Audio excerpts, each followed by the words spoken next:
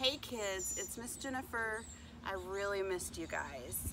And I'm here to share family Bible time with you one more time before we get to come back to church. I'm so excited. So our verse today is Genesis 1:27. And it says, "So God created human beings in His image. In the image of God He created them. He created them male and female." Did you know that you are a miracle? It's true, you're a crazy, amazing miracle. Even though you're tiny compared to the vastness of all the universe, the trees, the stars, everything that God put into place. You're tiny, but you're created in God's image. That's right, the God who breathed the fiery, ferocious stars up into the sky. He is the one who crafted and created you. In Psalms 139:14, it says that you are fearfully and wonderfully made. And that means that you're made in an amazing and wonderful way. You began in your mother's womb when God created a unique, never before seen guide on how He would build you. Think of it like a blueprint. A blueprint is a plan, like a builder uses when he's going to build a big building or construct a house or something like that. It has all of the details of exactly what you need to do to make that house turn out exactly how he wants it. So your blueprint is called DNA. That's short for a really long word called deoxyribonucleic acid? I can't even say it. Let's try again. Deoxyribonucleic acid. A little better. Try that one 5 times fast. Anyway, it contains all the information for how you look and function, from the color of your eyes, to the hair on your head, to the shape of your toenails.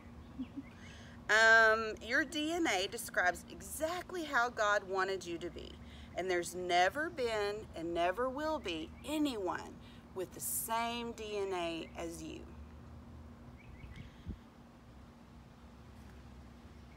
There's only one you, so no one can ever be like you again. Now, scientists have figured out that God's DNA code for you is 3 billion characters long. So a character is like a letter or a number. So in the word dad, D-A-D, there's 3 characters.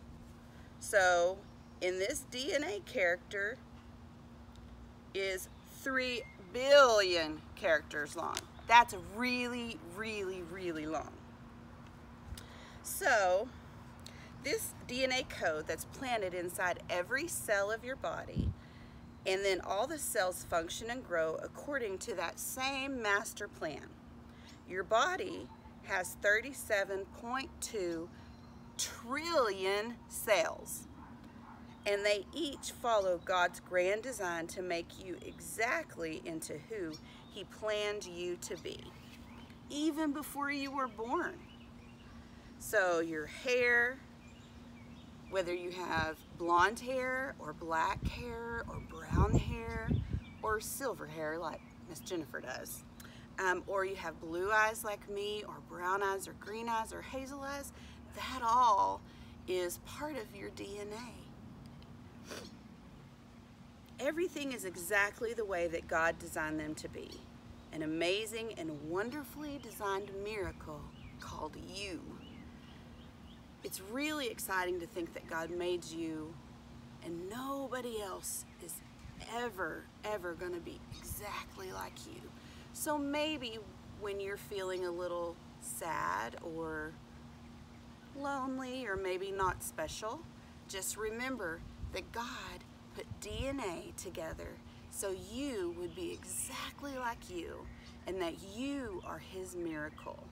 And all of those cells and all of that DNA in those cells is a masterpiece that He put together to create you. I love you guys. Don't forget that you are a miracle, and I'll see you very soon at church. I'm so excited. Bye, guys.